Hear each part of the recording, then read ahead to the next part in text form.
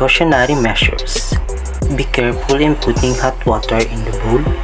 Hold the bottle correctly and don't touch it while it's in the bowl with hot water. Don't play while doing the experiment.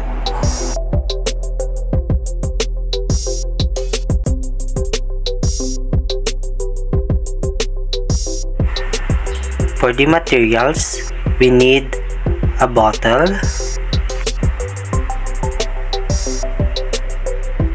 a bowl or container,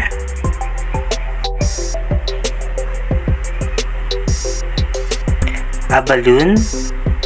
We must use a small size of balloon, and the hot water.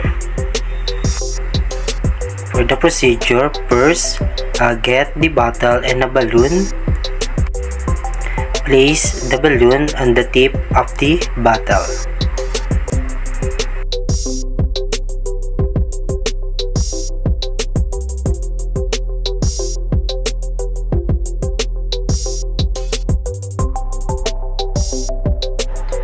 Put some hot water in the container.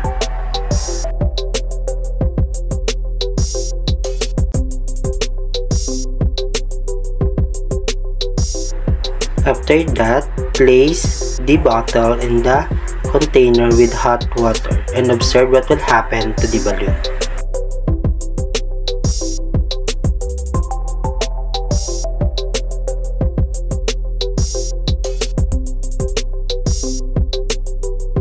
After a minute, remove the bottle from the bowl and let it cool.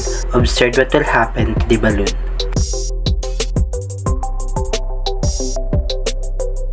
If you want an immediate result, put some ice in one container and place the bottle or put the bottle in the freezer. From this experiment, it shows the application of Charles' law. As you can see, if there's a change in the temperature, there's a change in the volume of gas. To make it simple, volume and temperature is directly proportional with each other.